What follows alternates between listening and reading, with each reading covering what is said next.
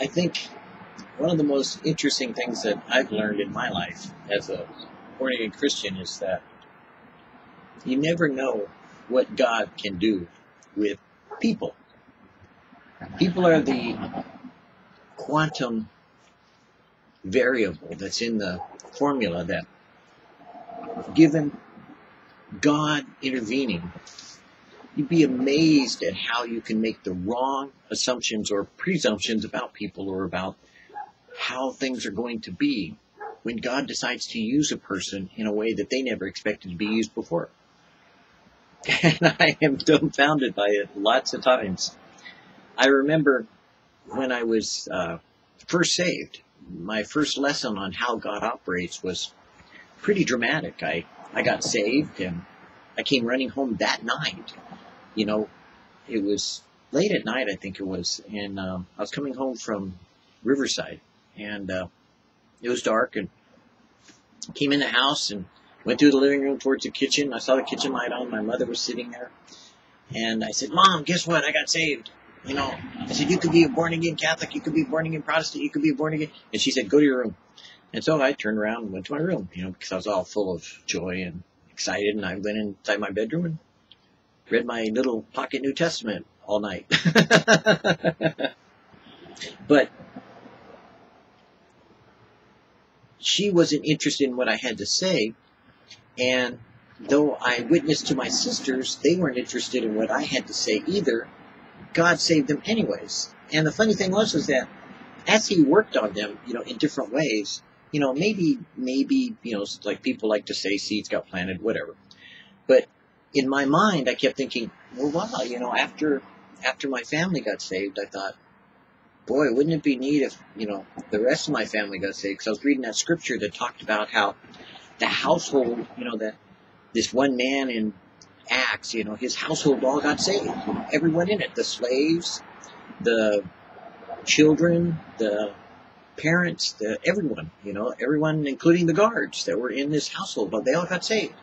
And I thought, wouldn't that be neat if my family got saved? I didn't really pay much attention to it because I thought, well, there's no way that, you know, my stepdad would get saved, and one of them, and there's no way that, you know, my other stepdad would get saved. And, you know, 10 years went by, and later, as life had gone on, you know, I heard about my stepdad, that he had gone on, you know, and died of cancer. And I thought, well, that's a shame, you know, and I felt sorry for him. And then later on, I come to find out that not only had he died of cancer, but after he had divorced my mother, he had gone on back to his hometown, more or less, and he'd gotten married again and gone to Dallas Theological Seminary, and he'd become a pastor. And he died as a born-again Christian.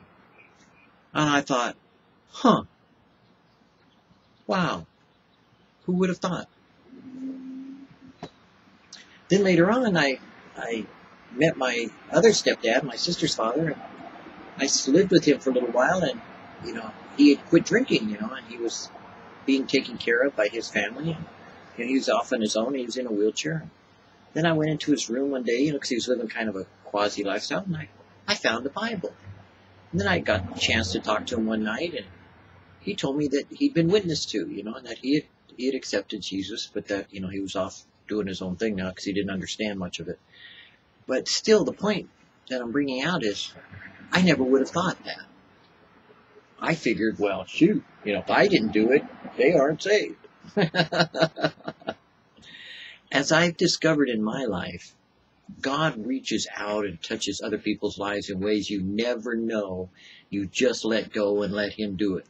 He can accomplish so much more in the nation, in the world, in the end of the world, in your daily life, in your yearly life, in your monthly life, in your wife, in your children, in your hearts, in so many ways that you never even dreamed that God can do. God can do it all. You just have to get out of the way sometimes and let him do what he does best, which is being God. The Lord reigns. Fear ye not me, saith the Lord. Will you not tremble at my presence, which have placed the sand for the bound of the sea by a perpetual decree, that it cannot pass it, And though the waves thereof toss themselves, yet they cannot prevail. Though they roar, yet they cannot pass over it. Promotion comes neither from the east, nor from the west, nor from the south. But God is a judge. He puts down one and sets up another.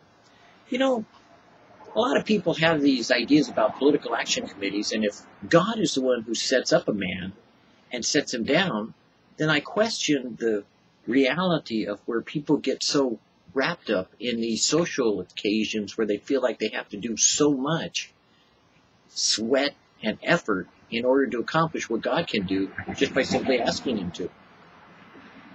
If our battle is not against flesh and blood, but against principalities, powers, and spiritual wickedness in high places, wouldn't it be better that if we wanted a principality changed, we would simply pray? If we wanted a president or a government or some entity to be revised, that we would simply ask God to do it? It says he's the one who does it, and he reigns. You think maybe we've gotten something backwards here?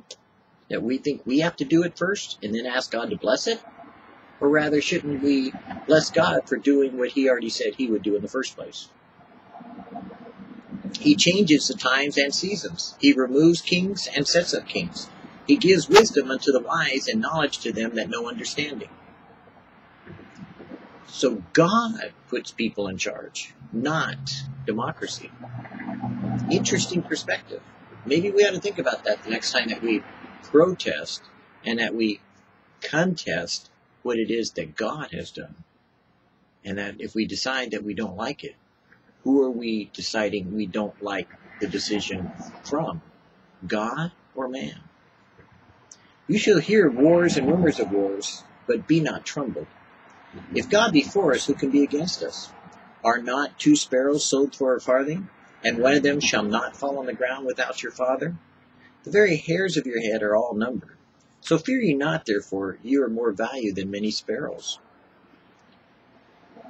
Take heed to your spirit. Master, we saw one casting out devils in your name, and we forbade him, and told him, he's not with us. And Jesus said unto him, forbid him not, for he that is not against us is for us. Lord, wilt thou that we command down fire from heaven and consume them, even as Elijah did? But he rebuked them and said, you know not what manner of spirit you are. If God himself, Jesus, said, he that is not against us is for us, then maybe we've got the wrong perspective about those people that are with us that we think are against us simply because they don't do it our way. Because if they're not against us, then are they not for us? If they're going about doing their thing? You see, those that are attacking the body of Christ are in reality doing things like we used to call in the body itself when it eats itself, autoimmune deficiency disorder, when it treats itself as its own enemy. It's made a mistake. The programming's wrong. It has to be revised and changed. You have to recognize that you're actually attacking the healthy part. So why are you doing that? If God said in the form of Jesus that he who is not against us is for us. Remember that. He who is not against us is for us. Think about it. Eldad and Medad do prophesy in the camp, and Joshua the son of Nun said, my lord Moses, forbid them. And Moses said unto him, envy you for my sake? Would God that all Lord's people were prophets, and that the Lord would put his spirit upon them. The one thing I can't stand, that I find a real frustration over, is when the body of Christ attacks the body of Christ. And then I come back in and I have to say something on the internet that makes me even more frustrated, because it's aggravating to have to call to attention those that exercise jealousy over someone else's ministry. I wish I could say that the great men of God are all spiritually walking in unity, but the truth is, the greater the ministry, the more I find them bickering among themselves, acting as little children, that they want this to be a certain way. You know, I I hear things like John MacArthur attacking a Billy Graham or chastising a Greg Laurie or doing all kinds of things that he's supposed to be some huge man of God. And I think, if that is such that he is, then why is he talking like such a child and acting like such a baby? I don't know. Maybe he's jealous. Maybe the sandbox isn't big enough for him to play in. The contradictions that I find often in the internet when I minister to the body of Christ is always about somebody fleshing out as opposed to somebody sharing Jesus. Because you see, when we share Jesus, Jesus keeps telling us to get along. You know, we got to stick it out with each other. You know, you got me, I got you. Guess what? You know, I'm not going to shrink my nose for you, and I'm not going to bob it or do anything, you know, get it artificially changed. And neither are you, maybe, unless you're a woman. But the point being is God made us all unique. And so, uniquely, if we can come together, we'll be blessed. But distinctly, if we keep ourselves separated and we attack each other, God may cast us both far aside. Because we should not be attacking, but we should be, what? The fruit of the Spirit is love. Loving. The fruit of the Spirit is joy, peace, long-suffering, gentleness, goodness, faith, meekness, and temperance. And they that are Jesus's have crucified the flesh with the affections and lusts. If we live in the Spirit, let us also walk in the Spirit. And let us not be desirous of vainglory, provoking one another, or envying one another. In my world today, as I had to write something on the internet, I'd have to say that in the circumstances that I described, it was great envy on the part of a man of God that I pray that he repents and that he recognizes that envy leads you to a misunderstanding of what God is doing. Because remember what the scripture said. If they're not against us, then they're for us. So why do we attack other men of God when they're not attacking us? That's something that I'm sad to say. There are some men and women of God that need to think about that. And they need to repent. As I bounce the camera. It's a windy day today.